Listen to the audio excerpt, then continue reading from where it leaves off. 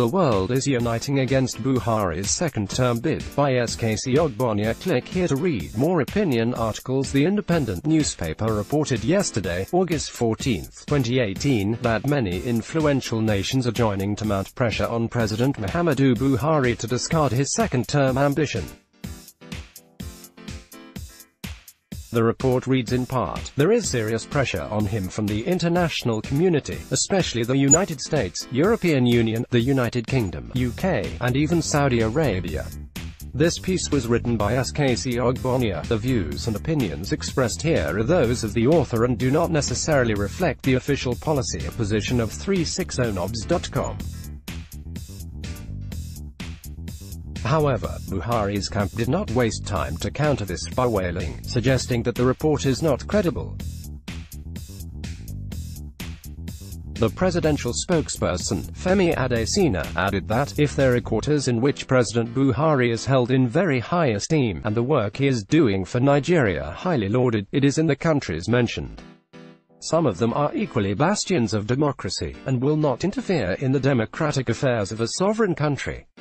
The statement from the presidency is self-serving and too far from the truth.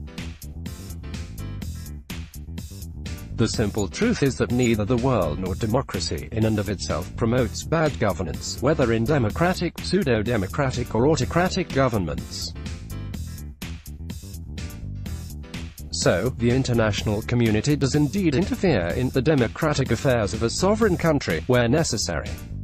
As a leading figure in selling Buhari's candidacy to the international community in 2014 through 2015, I know firsthand the role of such democratic nations during the campaign and in the events leading to President Goodluck Jonathan's historic concession.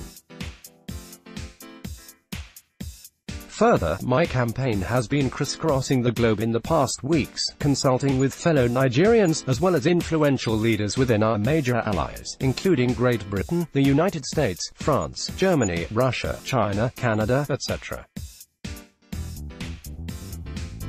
I can state unequivocally that the emerging consensus among these nations is that President Buhari's second-term ambition lacks in cogency. They point to Buhari's failing health, lack of clear vision, lack of intellectual capacity, an apparent pattern of torpor, nepotism, wanton killings, disregard for the rule of law, and a growing sense of disunity and uncertainty in the land, among many failings. President Muhammadu Buhari should consider our great party and country before self. The worst omen that can meet Nigeria at this stage of national development is any opening that allows the People's Democratic Party, PDP, to angle itself back to power. Buhari's candidacy is squarely that opening, period.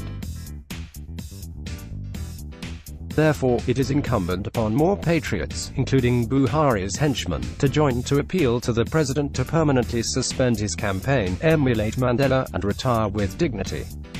The future of the ruling APC in Nigeria belongs to a younger generation of leaders who possess the vim and the competencies to cope with the challenges of the 21st century. True. SKC Ogbonia, an APC presidential aspirant, can be reached via skogbonia1@aol.com. This piece was written by SKC Ogbonia. The views and opinions expressed here are those of the author and do not necessarily reflect the official policy or position of 360nobs.com. Like this. Like loading.